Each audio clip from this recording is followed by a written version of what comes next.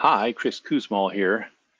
Today we're going to begin our final unit for this series of lectures on logic, and that unit corresponds to induction.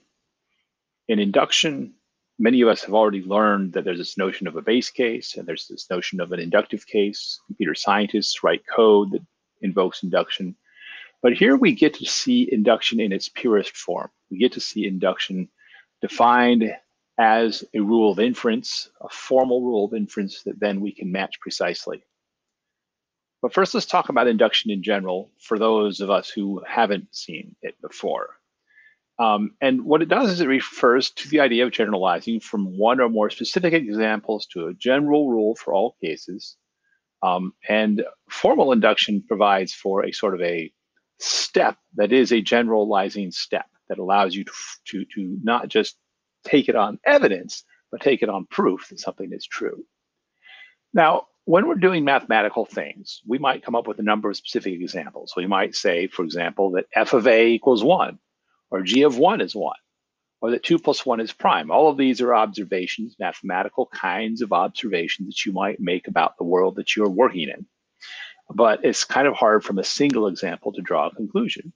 But you might begin to get an inclination of what a generalization is if you see another example. So if f of b is 2, if you see g of n plus 1 equals g of n plus 2n plus 1, if you see that 2 times 3 plus 1 is prime, you might sort of get a tickling feeling in the back of your head. Oh, there's a pattern here.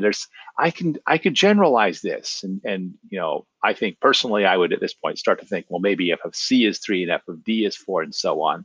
We begin to start to make predictions. That's sort of what scientists do. We're not talking about mathematicians at this moment. We're talking about scientists make observations and start to make predictions.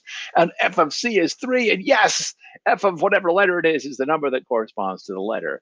And we might be able to make a generalization. And those first two rules about G, the first two observations about G, actually are enough mathematically for us to make a generalization, which is interesting. Meanwhile, we plug along with this observation about prime numbers. Not only is 2 plus 1 prime and 2 plus 3 prime, 2 times 3 plus 5, 2 times 3 times 5 plus 1 is prime. It seems like we're getting a pattern over there. It looks like it's a product of all the primes plus 1. Well, that's gotta be prime. That's what it seems like. Okay. The generalizations that we can make about f of a, f of b, f of c, though, that's not something that we actually can quite formally prove. Our intuition says that it's clear what f of d is, but f of d has not been proven to be 4. And meanwhile, we might observe that 2 times 3 times 5 times 7 plus 1 is prime. We've got 4 examples which kind of are confirming our hypothesis. As scientists, we're starting to think that this is a law of physics, but as mathematicians, we have not proven that the product of all the primes less than a given number plus 1 is prime. It feels like that might be true, but it turns out, in fact, I'll cheat and tell you, it's not true. So there's different kinds of induction. The most basic is called linear induction, which involves a base element and a successor function with a unary function constant in our Herbrand logic.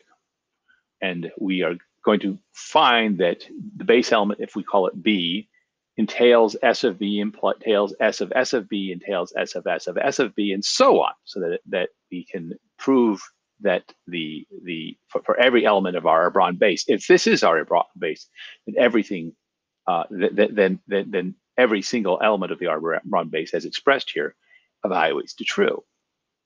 And so we can make a rule of inference for linear induction. If we have a base case that's psi of b, and we have an inductive case that's for all u, psi of u implies psi of s of u.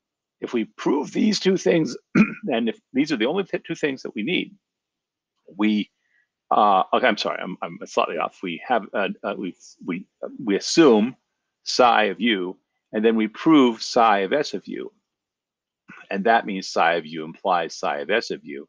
And that means that for all u, psi of u is true. That's the rule, the rule of inference for linear induction.